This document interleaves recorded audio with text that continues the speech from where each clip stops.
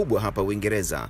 Ni moja ya miji yenye mchanganyiko mkubwa wa watu kutoka mataifa mbalimbali duniani.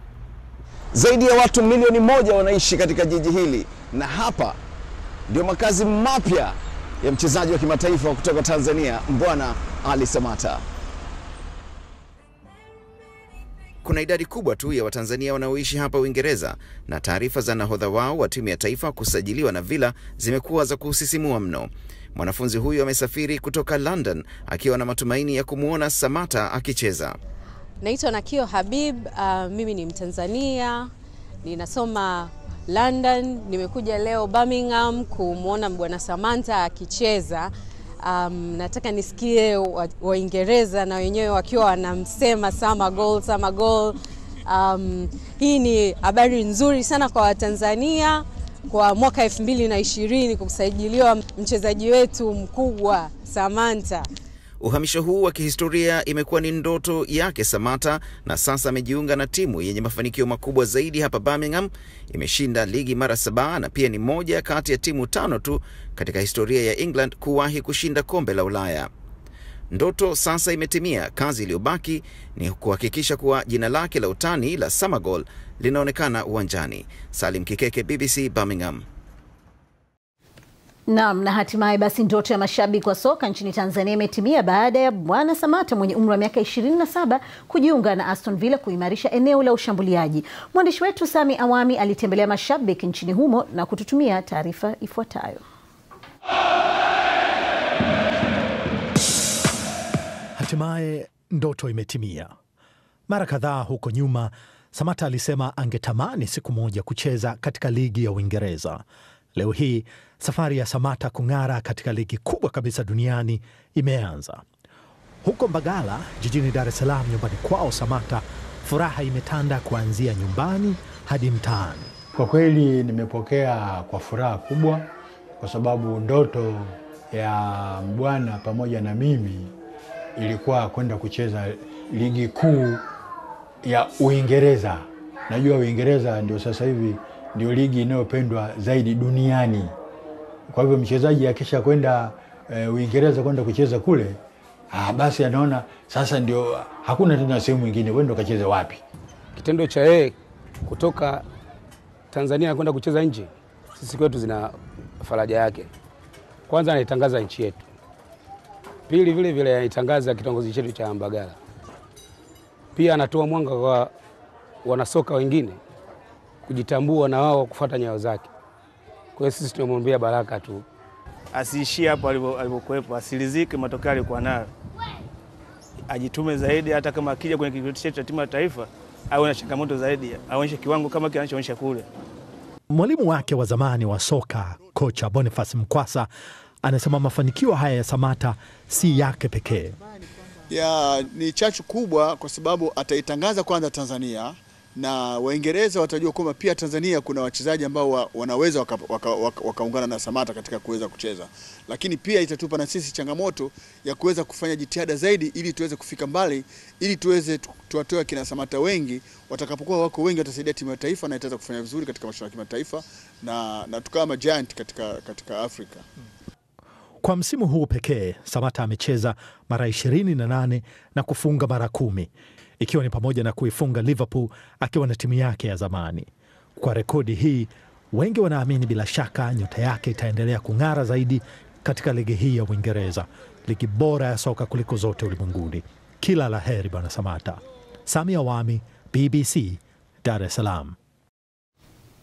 Na kutoka Dar es Salaam naungana na mchambuzi Ezekiel Kamwaga akiwa katika studio zetu hizo za Dar es Salaam. Wakati huo alikuwa msemaji wa klabu ya Simba wakati Samatta anahamia TP Mazembe ya DRC.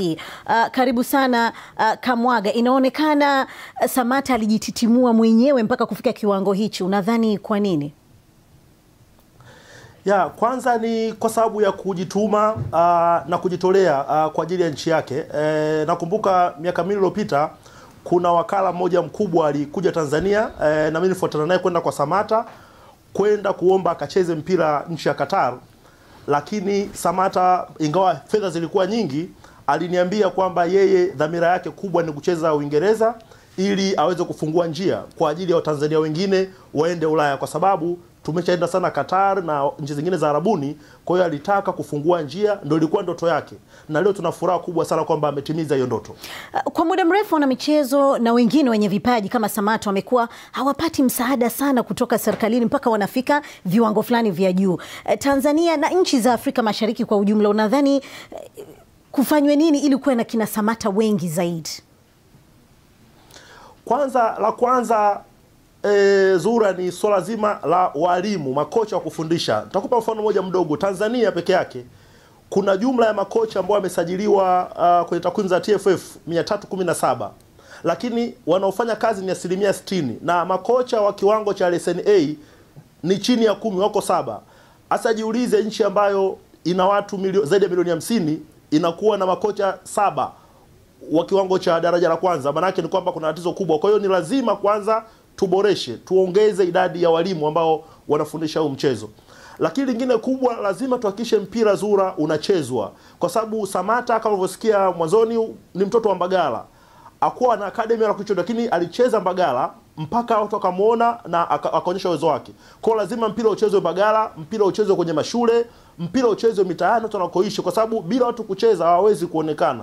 Lakini la tatu, nikimnukuu Rais mstaafu wa Tanzania Jakaya Kikwete, ukitaka kula lazima uliwe pia, kwamba ni lazima tuwekeze. Kwa hiyo ni kazi ya sekta binafsi kujaribu kutengeneza academy, hivi vio vya kutengeneza wachezaji, kwa sababu ukiangalia Afrika Zura, nchi zote ambazo zimeendelea kwenye mpira walianzia kwenye hizi academy. Kwa hiyo hatuwezi kukwepa kuwa na academy za kutosha.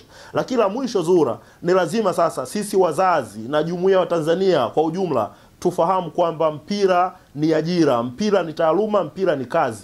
Kwa sababu Mbwana Samatta umesikia poni bilioni 10, hiyo ni zaidi ya bajeti ya baadhi ya wizara hapa Tanzania. Kwa hiyo tukiona mtoto ana kipaji cha mpira, jamii kuanzia wazazi na watu wanaomzunguka tumsaidie, tumwezeshe aweze kufikia malengo yake. Naam, Kamwaga, kwa kifupi umetaja makocha ambao wamefika daraja ile ya juu zaidi ni 7 tu kwa Tanzania. Na hao makocha nao wanahitaji msaada, sio? Nani awasaidie sasa? Ya, kwa sababu shida nyingine kubwa ambayo tunayo Zura, katika hao 7 utakuta wengine hata timu za kufundisha hawana. Tatizo la kwanza ni kwamba kuna makocha ambao wapo, lakini pengine hatuwaamini. Tunaamini kwamba makocha wa Kitanzania labda hawana uwezo au kila kitu. Kwa hiyo ni lazima la kwanza tuwaamini makocha wa Kitanzania, tuwape nafasi ya kufundisha watu. Hata kama hawezi kufundisha timu kubwa hizi za tulizozoea, Simba, Yanga, Azam, labda na Mtibwa, lakini lazima tuhakikishe wanapata timu za kufundisha. Kama wana timu za kufundisha, wafundishe hata timu za vijana chini ya miaka 17, chini ya miaka 12, chini ya miaka 18. Kwa hiyo lazima wawe na kazi, kwa sababu kama nilivyokuambia, una makocha 317 wanaofanya kazi ni 60% tu, kwa sababu mbalimbali ambazo ziko. Kwa hiyo lazima tuhakikishe kwamba wale ambao makocha wapo tunawapa kazi, na hii ni kazi ya vilabu. Hii ni kazi ya shirikisho la mpira wa miguu Tanzania na jamii kwa ujumla. Ya ligi kuu England katika klabu ya Aston Villa. Maneno yake Dean Smith ambaye ni kocha wa klabu hiyo amesema kwamba amekuwa na mwenendo mzuri katika mazoezi ambayo tumefanya naye pamoja, hivyo atakuwa sehemu ya mchezo wa Jumanne baada ya taratibu nyingine kukamilika. Anatambua kuwa hapa kuna utofauti wa ushindani, alisema kocha huyo. Samatta ambaye alitua Aston Villa Jumatatu ya wiki iliyopita kwa uhamisho wa pound milioni 10 alifanya mazoezi kwa mara ya kwanza na wachezaji wenzake wa kikosi cha kwanza cha klabu hiyo siku ya Alhamis kwenye uwanja wa Bournemouth Health. Tangu Samatta ajiunge na klabu hiyo amekuwa na wakati mzuri kutokana na makocha wasaidizi Richard O'Kelly na John Terry ambaye ni mchezaji wa zamani wa Chelsea kumtania mara kwa mara kwa lengo la kumfanya ajisikie yupo nyumbani. Samatta ambaye masuala yake ya visa ya UK yamekamilika amekuwa karibu na Mzimbabwe Marvelous Nakamba ambaye alicheza naye msimu uliopita ligi moja nchini Ubelgiji, kipindi hicho rafiki yake huyo mpya akichezea klabu ya Bruges. Kitu ambacho kinaweza kikambeba Mbwana Ali Samatta ni wakati akiwa KRC Genk ya Ubelgiji, Samatta alikuwa akifaidika na uwezo wa kukimbia katika maeneo ya pembeni kwa Junior Ito, na muda mwingi Brian Heney ambaye ni kiungo wakati alikuwa na uwezo wa kucheza pembeni ukiwepo upenyo. Alichokuwa akifanya Heney ambaye mwishoni mwa mwaka jana alipata majeraha ilikuwa ni kama anamlenga Samatta pindi alipokuwa anapiga cross, kona na hata free kick.